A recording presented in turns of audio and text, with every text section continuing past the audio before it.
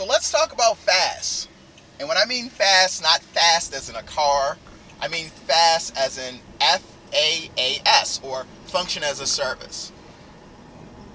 Function as a service is very interesting because there are certain types of problems that lend themselves very well to not having to run a full host in the cloud. Where if you look at, I want to expose an API, or I want to expose a website or web application. Normally what you would do is get a cloud hosted instance.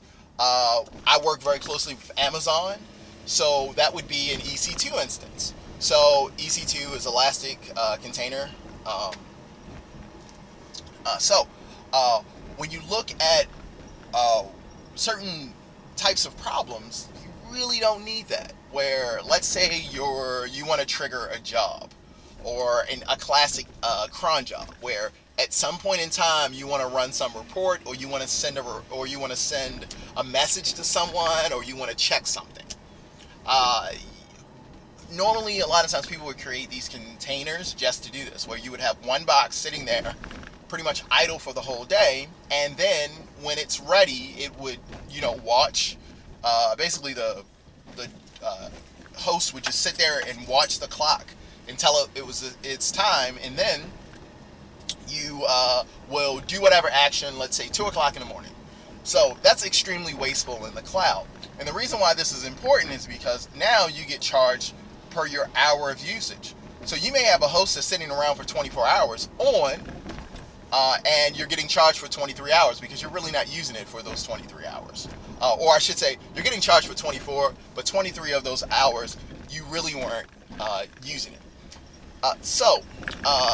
One idea is to really, you can scale up or down that host, where you can say, well, hey, I'm not using this host for 24 hours. I'm not using it for 24 hours. I'm only using it for 1. What if I just start this host for an hour and then shut it down when it's complete? Yes, that is going to work, but that is actually adding a lot more complexity into your architecture. And the question is, why should you do that? Or you should always look to say, hey, are there, different options available? And yes, there are options. Amazon actually has a great service that they offer called Lambda. It's pretty much function as a service. Basically what you do is you add in a very small amount of code, and then Amazon is responsible for scaling up that resource for you and down when you're not using it. And the great thing about EC2 is that it's a per use model, where you're not just paying for the fact that you have something on. You're paying for the fact that you used it, which is actually a lot more efficient, especially when you have something that's being called a handful of times a day. It's worth being able to comply with their interface and being able to run it whenever you need, and not really have to dedicate like hardware or dedicate a host to that. So that's been the whole function as a service movement. But the problem is that Amazon has Lambda, Google Cloud has its thing, Azure has its thing. I don't really work that closely with Azure or Cloud or Google Cloud, but they all have these services. This is just, table stakes when it comes to containers, or table stakes, I'm sorry, when it comes to cloud services.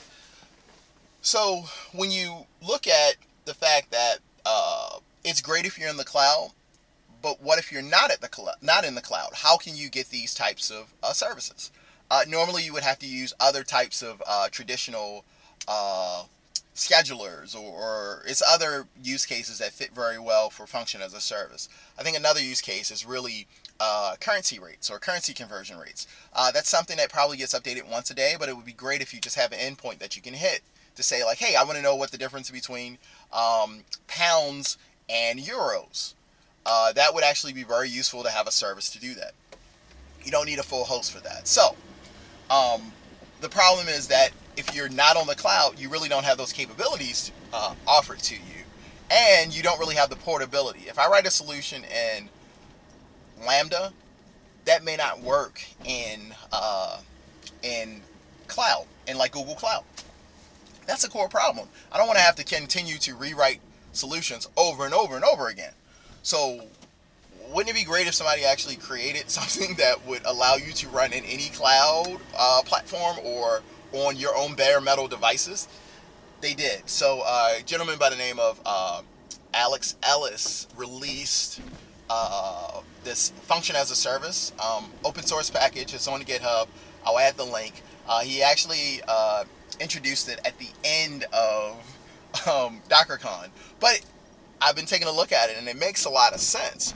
Where if you want to run lambdas, you may want to do it on a platform independent, I would say, package, so that you can just kind of take whatever you wrote, your jobs, and port them anywhere. And so that was actually very interesting, and I think that actually makes sense, and it'll get a lot of traction. But that's one thing that I kind of learned at DockerCon that I really didn't know about, and I don't know if I would have learned about it as soon as I did if I didn't go to DockerCon.